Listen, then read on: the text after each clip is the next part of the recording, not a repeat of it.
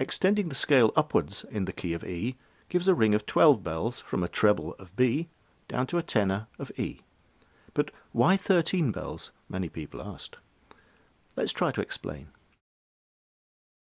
Adding an extra 13th bell gives additional flexibility, and we'll see how in a minute.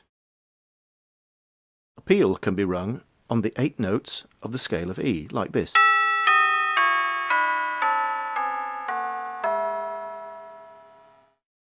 A longer peal can be rung with 10 bells, like this.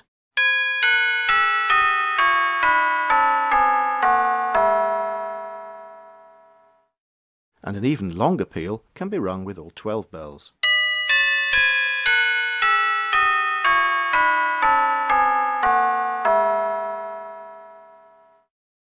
And this is where the extra bell comes in. The scale of B contains the note A sharp, which is the note of the extra bell. Because it's higher in pitch than the normal second bell, it's called a sharp second. By this means, another 8-note peal can be rung, but higher up, like this.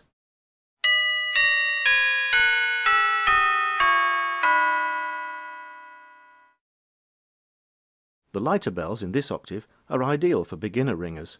So, with 13 bells, a band of ringers has a much greater choice of peals that can be rung.